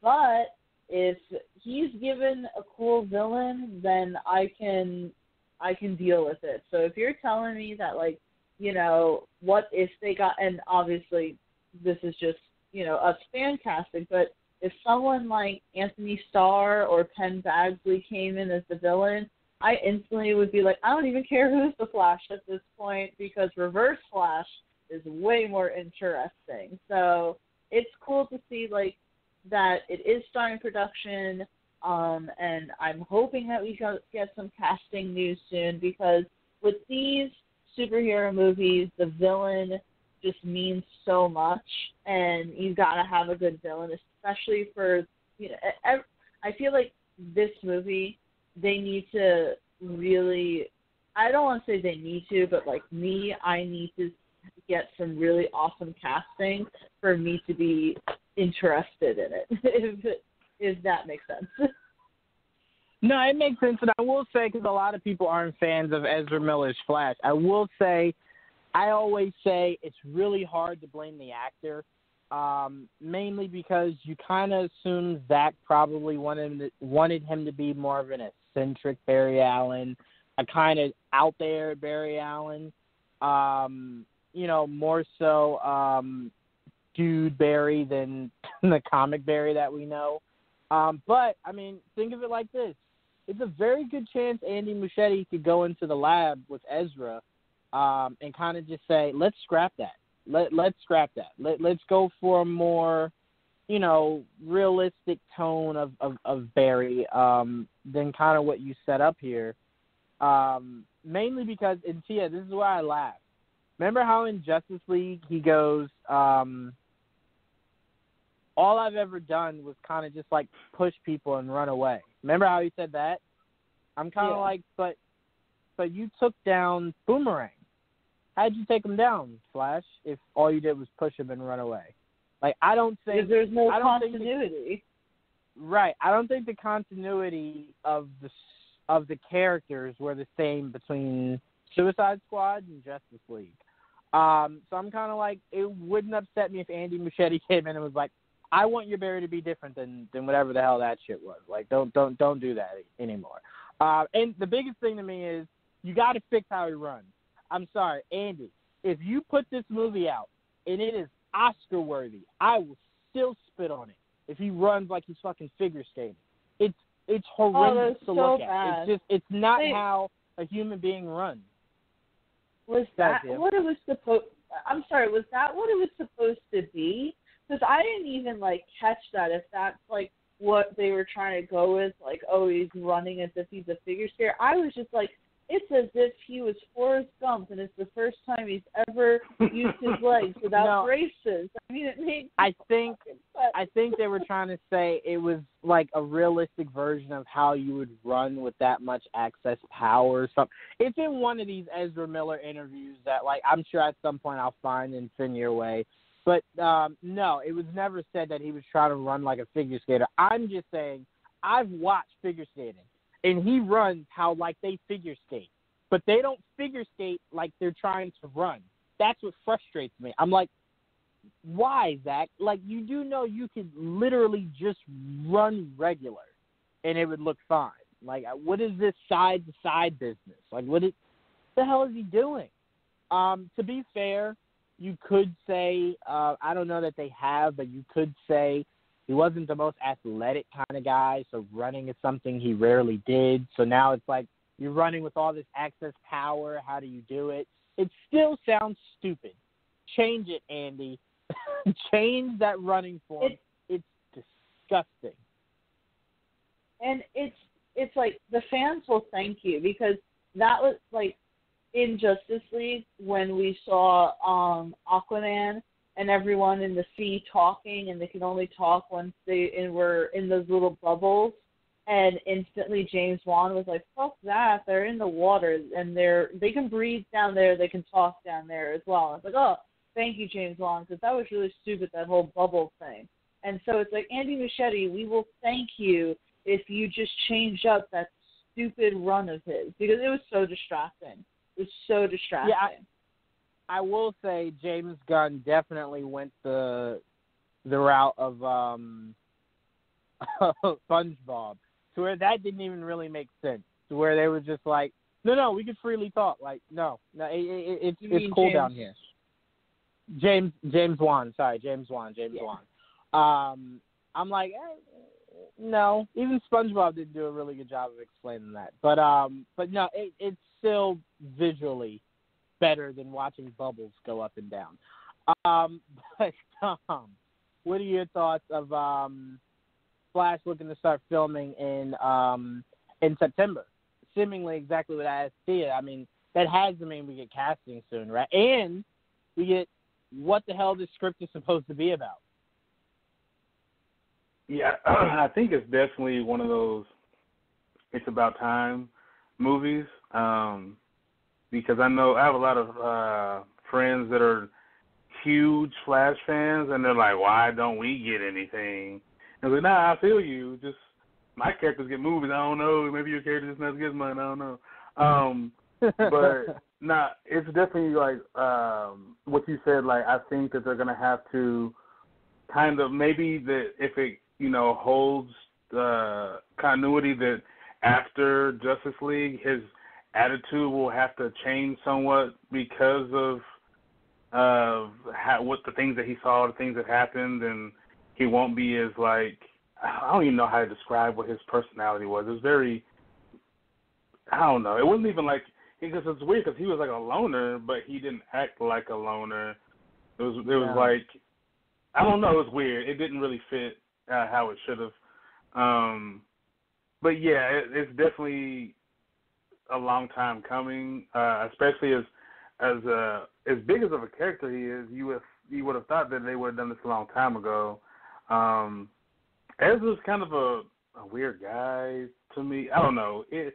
In Justice League, he wasn't my favorite person, but it could be just because of the personality that they gave him. So yeah, I do think that'll have to kind of be tweaked a little bit. But yeah, I would assume that they should have a lot of information coming out soon because people are gonna. DC has an opportunity to like steal some spotlight from Marvel, and this is a perfect opportunity for them to do that. So they can't mess this up. No, I mean, it's right there for the taking. I mean, if they still do San Diego Comic-Con will not only get a trailer for the Batman, they'll have had a trailer for the Suicide Squad, even if they're short little teaser trailers. They'll have that. Wonder Woman will have already been released by that point, I believe. You should get Flash, where everyone comes up on stage. We have an idea on what to expect for it. I mean, there's just a lot. Like, they should – I'll say this, that we got a Flash starting to film in September. So if you're looking to film, that means you have a suit made, or a suit should be made, if not now, soon, and Ezra should be fitting for it, meaning San Diego Comic-Con could get their first official look at what Ezra looks like in whatever suit Andy Muschietti and them came up with. So I'm like, I'll never say that DC could outdo Marvel, because I can tell you this right now. Kevin Feige walks on that stage and goes, hey, here's the X-Men. DC could tell me whatever they want. It will mean nothing. I mean, I just looked at them bringing Mahershala Ali out on stage as Blade, and I said, oh, yeah, they won the year. The year, Dom. Not the stage. They won the year. So I look at it differently. But I'm with you. This is a chance for them to kind of come out and just blow the doors off. Even if San Diego Comic-Con gets canceled, I think they should go live at like somewhere where you can get everyone to kind of come fly in, and you do something a little bit more personal, and you release it there on live. Like, hey, hour 1, this is the Batman panel. Hour 2, this is the Flash panel. Hour 3, Aquaman. Hour 4, the Suicide Squad. Like, do it like that, and I'm telling you, it will. The internet won't be able to contain themselves, because you've just done such a great job, just blowing our minds with whatever you show us. So, I mean, yes, this is a great opportunity not only for DC but for Warner Brothers. Because remember, Warner Brothers still has King Kong vs. Godzilla sitting in the tuck that we've heard nothing about. So I'm like, they got a lot just sitting there ready to throw at it. So I'm like, this is a huge year for them. But don't get it twisted, Dom. The words Fantastic Four, like, dead serious, Feige could hear, like, Warner Brothers is playing in this huge DC panel, and Feige goes, you know what? All I'm going to do, walk on stage, show you the Eternals trailer, even though I can almost guarantee you guys that trailer will be out before Black Widow comes out, if that's not pushed back. Feige has to do, Dom, is walk on stage and go, I brought some people with me. You guys might know them. You might know these characters. Meet the Fantastic Four. The internet's dead. The internet will die. It will explode spontaneously, especially if the last person he brings out is John Krasinski. The internet will blow up. There will be nothing we need to talk about, nothing DC can do. John. Everyone will die. The best thing ever was when they did the panel and announced Mahershala Ali as Blade. Your reaction with Joel is still one of my favorite things, just watching the exact moment. I forget if it was you or him that, like, literally flew out of your seat. I started crying. I was like, I got to call my dad. Like, we got to end this video now. I have to go call my dad and tell him, this is the greatest day of my life. Mahershala Ali is Blade? That's insane. Tia, I remember my brain exploded. Had to have been like 4 years ago, maybe 3 or 4 years ago, when Feige ended the night by bringing Brie Larson out and telling me I was getting Captain Marvel. I'm like, wait, whoa, what? We're getting Captain Marvel? So I'm like, Feige finds a way at the end of every San Diego Comic-Con to make me just go, I don't even know what, my brain is dead right now, Feige. So I'm like, bringing John out with the rest of the Fantastic Four, shut the internet down. We won't be able to breathe, live, nothing. If the coronavirus doesn't kill us, I assure you, bringing out the Fantastic Four on stage will do it. But yeah, we're all excited. We're looking forward to the Flash starting shooting in a few months. We just need information. That's all we're waiting for. We just need information. And for any of you out there that did not believe our gracious scoop from our scoop master, I would just like to reevaluate you guys come September when they start shooting and have all of you apologize. Not to me. but to our scoop master. But all right, we got less than 20-something minutes left, so let's get through these last few topics. I want to spend a little time on this. The coronavirus we've seen in the past few months has been taking the world by storm. I personally believe the coronavirus isn't as deadly as people make it seem. I do believe it is attracting itself to people with respiratory issues that would likely get overtly sick from a flu or anything like that. But it still is scaring the shit out of the rest of the world. We've had James Bond get pushed back. We've had a convention be canceled. We're now looking at the possibility of NBA games being played with no fans. The world is really crumbling by this report of coronavirus. So, Tia, I will go to you first. What are your thoughts? How bad do you think this is going to affect movies, shows, sports, concerts, stuff like that? How bad do you think this will get before it gets good? Well, I mean, as I said, I believe at the beginning of this show, the governor of New York just declared a state of emergency. And I live in New York, for any of those who are wondering.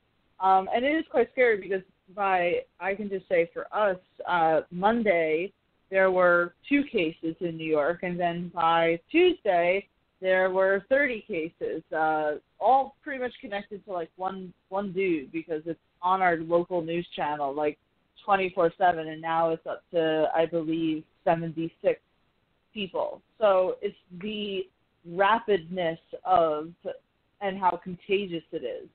And I understand that some health officials are saying that, more people this year already have died from the flu than they have coronavirus. And what you don't really hear on the news is that over 53,000 people have recovered from the virus. But it is still frightening because it is so contagious. And not only is it contagious, it shows the same sort of signs as the common cold. So whereas you would just get a simple cough or a fever and you'd say, I'll just wait it out and stay home, now you have to wonder, is it something else? And, they're like costing $3,000 to test it right now. So it's very frightening in America because about a month ago, it was just something that seemed like it was contained to strictly China. But this is going to affect a lot because China actually closed off 70,000 of their movie theaters, which is why I think James Bond decided to postpone because they don't want to lose out on all the money that they would have normally gotten by showing in China.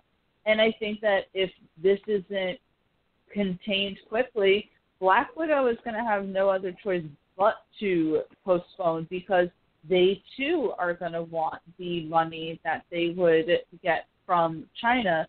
Who knows when China is going to reopen their movie theaters? Anything that has a big crowd seems to be shutting down. SXSW canceled, and that's massive because that's a convention that we, would have gotten news out of. They would have showcased things. Freelancers were depending on that for income, and that just shut down. Now, I'm crossing my fingers and hoping that New York Comic-Con isn't affected because it's still, that's in October, so that's still a good amount of months, But San Diego Comic-Con could definitely be affected.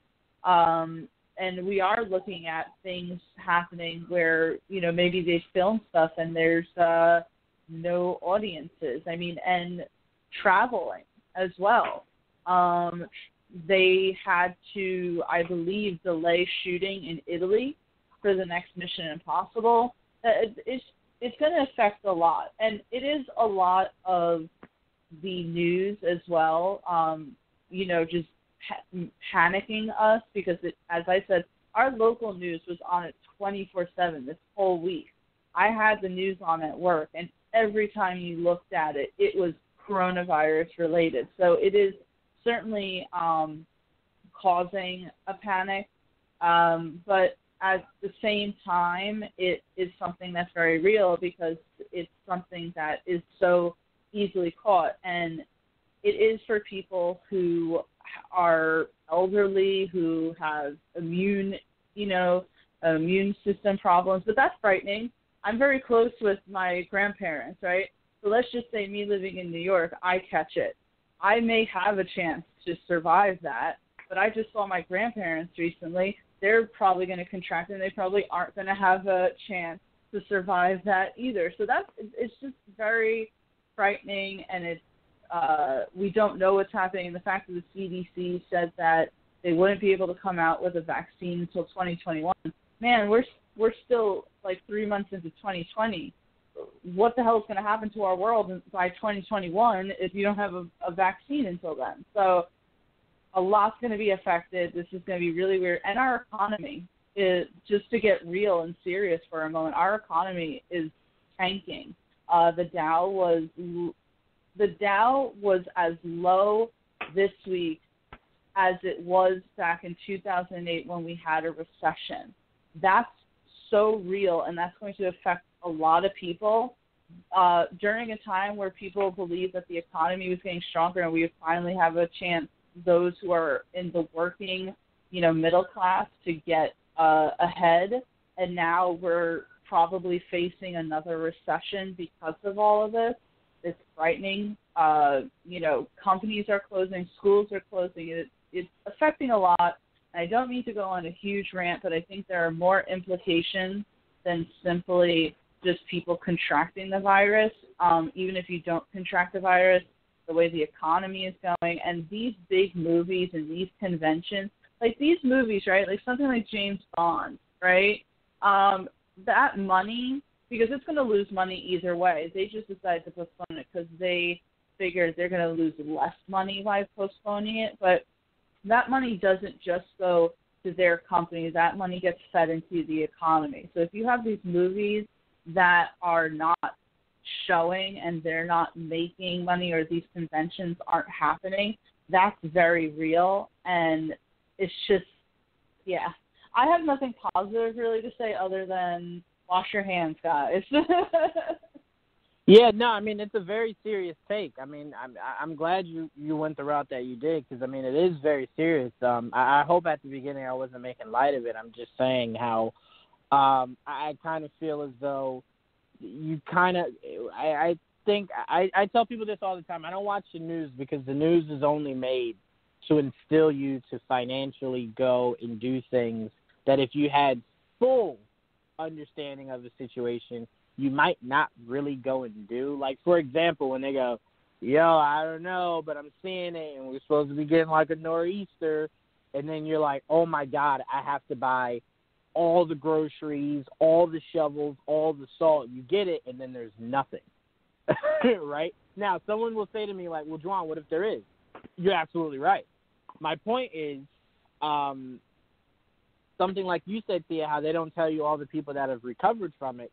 Why? Because you being in a state of panic does what for them? Financial gain. By how? You're buying all the gloves, the masks, the hand sanitizers, all the stuff you should normally as a human being have in your house already. You're now spending all this money to get stuff to reinforce something that if they tell you, like, hey, so far we've really only seen it from people with really bad respiratory systems that would be more likely to die from the flu, more so than anything else. You would kind of go, well, still, I should be a sanitary person, but okay, as bad as like, oh my God, if I get it, this is it for me, And I think that's what it's spun into, that everyone thought if I get it, this is it, And it became like, I'm not leaving my house, or don't come over here, And it's like, I don't think it was that, and I don't think someone from the top really kind of let everyone know, like, relax, calm down. Instead was more so of a global panic to where no one really corrected us when we thought, if I get it, I'm going to die. And that's why I'm saying, it's more so of we should have been, we should have known the full story rather than just what they wanted us to know. But I'm sorry, go ahead, Tia. Two things really quickly is that I think that as Americans, I can't say for the rest of the world, but as Americans, I feel that we felt a little bit invincible because when the Ebola virus came like 3 or 4 years ago, it got squashed within after 3 patients, it was done.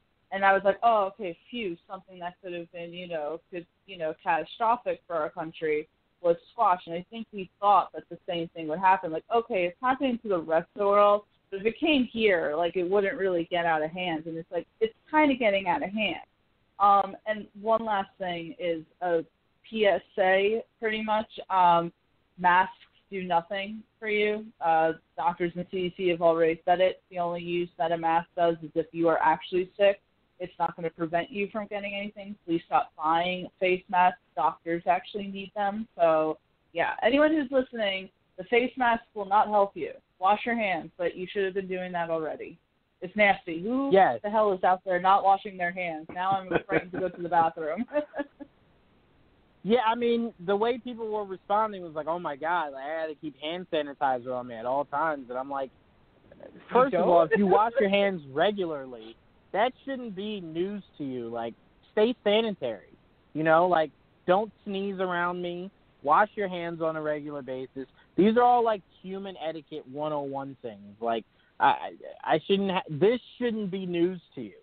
And more so, make sure your kids are washing their hands. Kids are already disgusting when we don't have these diseases existing, but they're even more disgusting when these diseases exist. So it's make sure your kids understand that digging his finger in his nose and then just wiping it on his shirt is not the equivalent of washing his hands. Wash your hands, you nasty children, and you nasty parents also. But, Dom, I'm sorry. I had to say that. I'm around too many people with younger kids who sneeze, and I'm like, yo, did you just sneeze and not cover your mouth? Yeah, I'm sorry. You're sorry? I got all your mitts in my face. I almost hit you. I don't play those games. I almost just punched your kid. Come get him. So, yes, parents, please be aware of that. I don't want to have to punch a child in their throat, but I will. But, Dom, how serious do you see this getting for – I mean, I'll even bring it closer to this, Dom. I just got a report that Stephen Curry isn't playing tonight because he has flu-like symptoms. And if this was, 5 months ago, we would just say, oh, he has the flu, no problem, he'll be back in a week. Right. Now it's oh, my God, does Steph Curry have corona? He can't show up to games now. So how much more serious do you see this issue getting before it gets better? I'm with you for the most part of it's a good way for them to cause mass hysteria. Because I'm from the South, and in the South we don't budge on things like this until it legit happens. We do have one case here now, one case in Kentucky.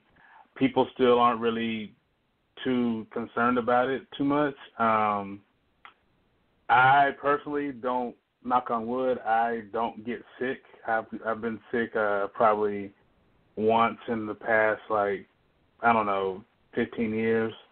Damn. And I'm gonna knock on wood for you.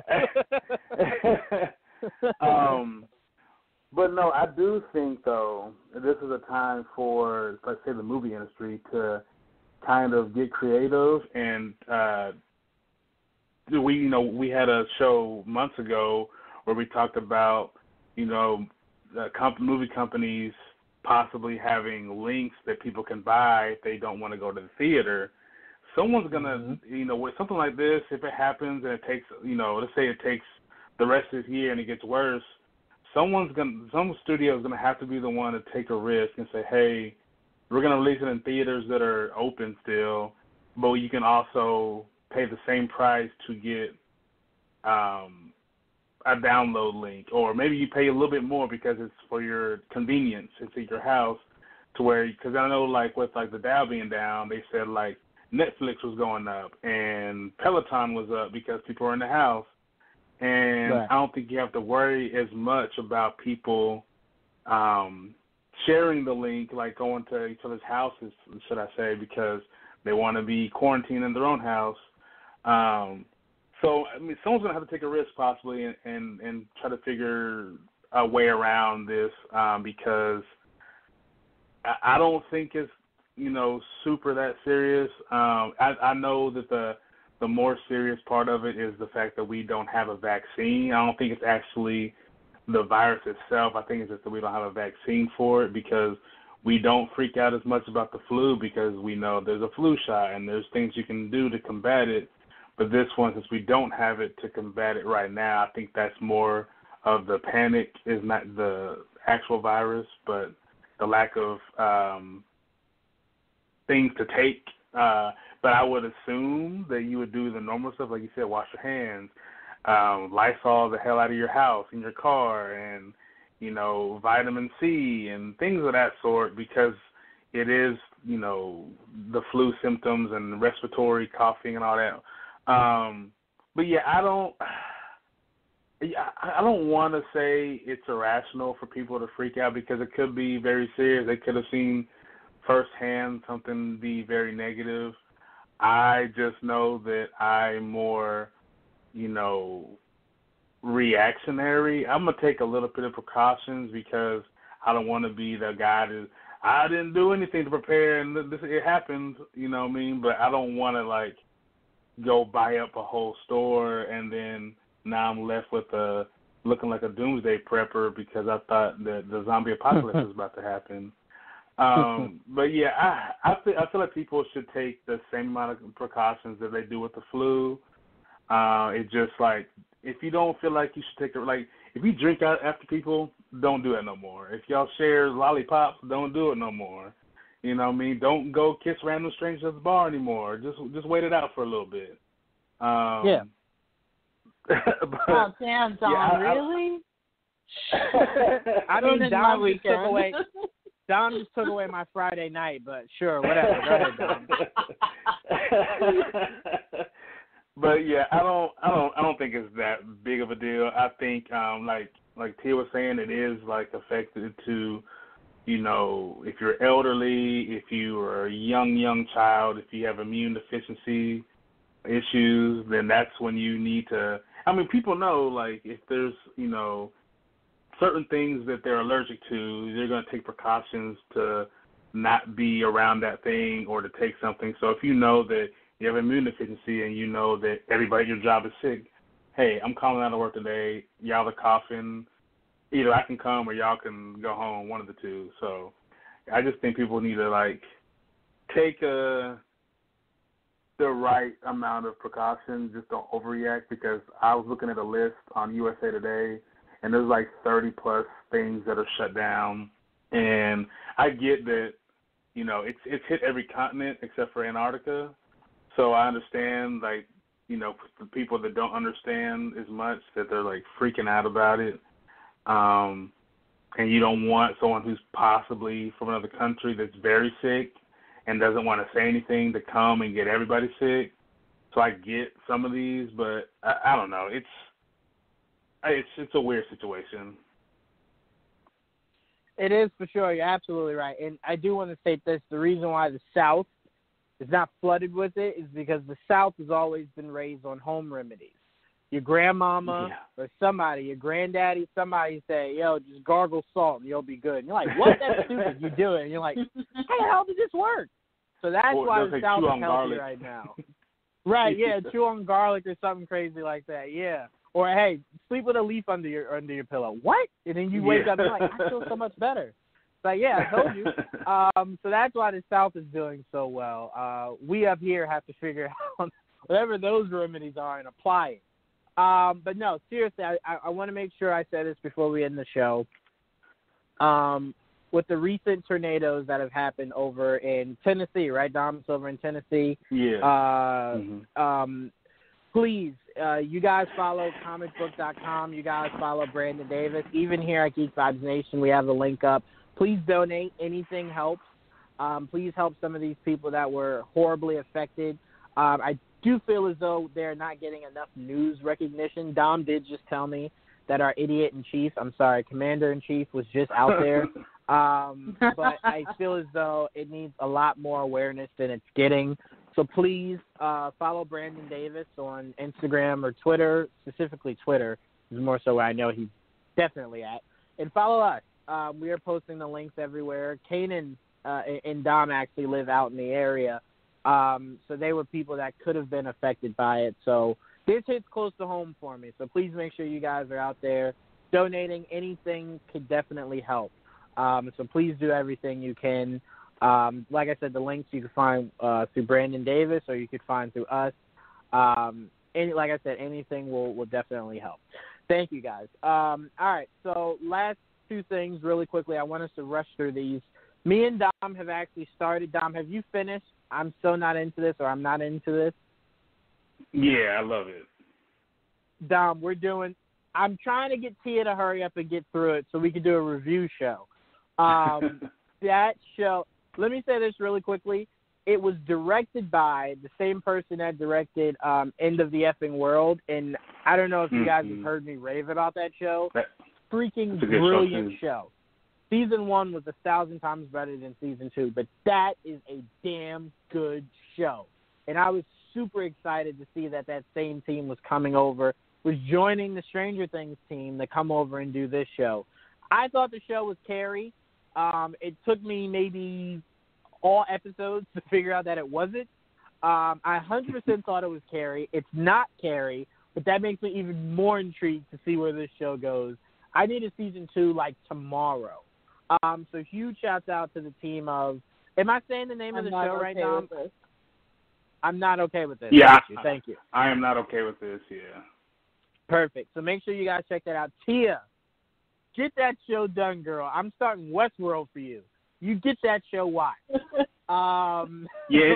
like watching a 2.5 hour movie. All the episodes are 30 minutes long or under 30 minutes, and there's like 7 of them.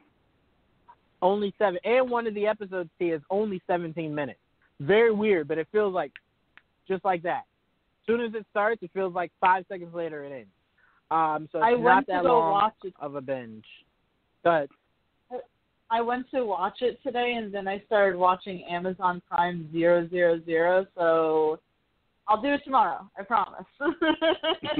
Oh, my goodness. Dom, we got to be on the lookout. Make sure she finishes this soon so we can get this review going. This show needs to be reviewed. Huge shout out to Seen a Nerd. Will actually finished the show, and he and Sarah talked about it on their podcast. Sarah didn't seem as big of a fan as I assume Will did, but huge shouts out to their podcast. Make sure you check them out. I'm going to see if we can get Will on this also. I need as many people that enjoyed it to talk about it as possible. But our very last topic, we got less than a minute. Uncharted adds Antonio Banderas and a few other people to the cast of, the Uncharted movie starring Tom Holland and Mark Wahlberg. That Mark Wahlberg movie that came out on Netflix, god-awful. I just want to say that. I want to make that very clear. Worst thing I've ever seen. Only entertainment of it was the fact that it's just Mark Wahlberg being Mark Wahlberg. But really quickly, any interest in this Uncharted movie now that Antonio Banderas has been added, Dom?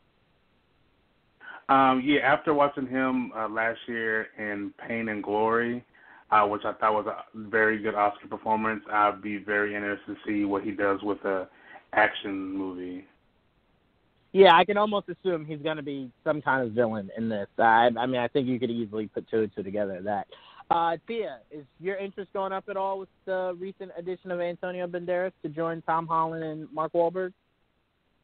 I mean, sure. I really like Antonio Banderas, and I really like. Well, I'm just saying, I don't know this video game, but I like Tom Holland. I like Antonio Banderas, so yeah, why not? Yeah, absolutely. So make sure you guys go check that out. No, don't go check it out. It's not out yet. Stay tuned for more information that we will be providing you. Sorry, I'm trying to hurry up before the show cuts us off. Stay tuned for any more information we give you guys about the Uncharted movie. Dom, T, I want to thank you guys so much for joining me for another episode of Geek Vibes Live. Had so much fun. Please make sure you guys go donate. Again, Brandon Davis' Twitter, our Twitter. We have the links up. Make sure you guys donate. And stay safe. Clean, stay sanitary, stay safe.